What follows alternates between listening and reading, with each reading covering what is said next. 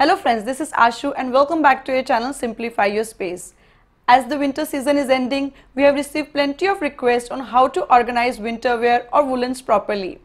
In India, winter season is for about 4 months or less, from November till February. So our woolens are not in use for more than 8 months, but they do need extra space and care so that we can reuse them next year. So let's see how we can care and store our woolens properly. Bring all the woolens at one place. Used, unused, clean, unclean.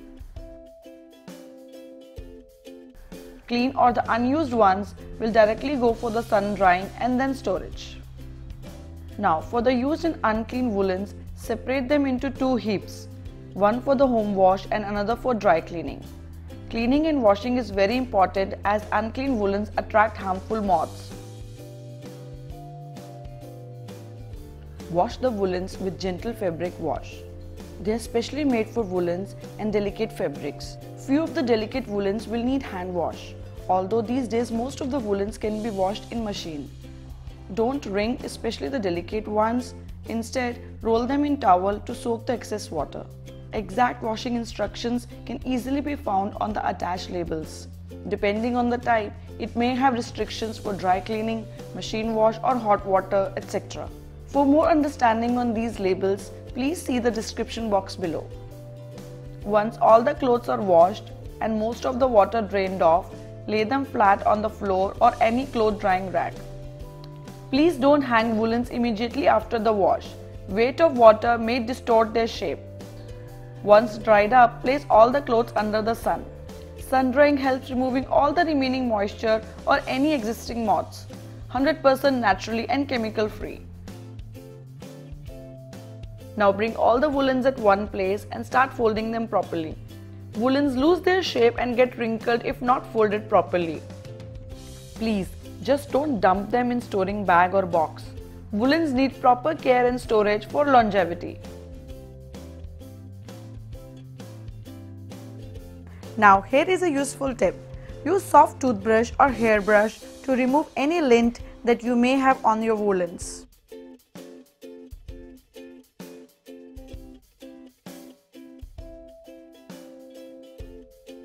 Coming to the storage, once all the clothes are folded, you may use various options such as cardboard box, plastic box, non-woven bags or traditional sanduks for storage. I use this old suitcase which is not used for travel anymore, but it still provides excellent storage space at no extra cost at all. Since this is an old suitcase, I prefer to wrap the clothes in a cotton bedsheet.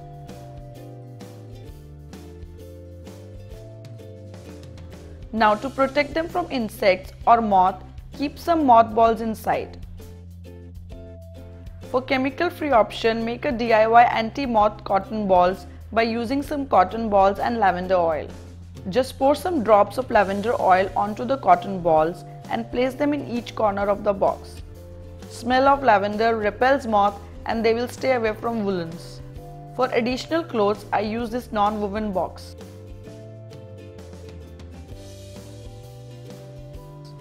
And for their protection, I use the same mothballs. Since I am not using any wrapping here, I have covered the mothball in an old piece of muslin cloth. This is to avoid direct contact of mothballs with clothes. Alternatively, you may use DIY lavender cotton balls.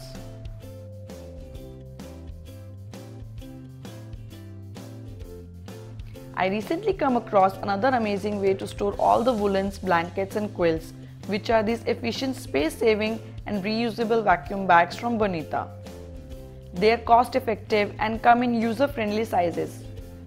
First, place the woolen inside the bag.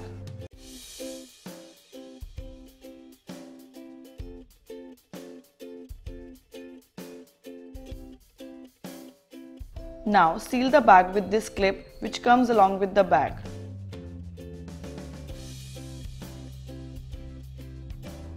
Take a vacuum cleaner, remove all the air using this convenient opening and then tighten the cap properly. This is the best way to use these vacuum bags, but if you don't have access to vacuum cleaner, then you may use this air suction pump which can be separately purchased. Frankly speaking, it does reasonably okay job, but it takes bit of your time and effort. Don't get startled by seeing the shape of the bag transform. It's perfectly fine. As there is hardly any air inside, they are not only a big space saver but also protect clothes from moth, mildew and humidity without any extra effort and all that taam-jam. You can also store your seasonal clothes, blankets and quilts in these bags and save a lot of space. Please find the link of this and other products in the description box if you're interested in buying them online.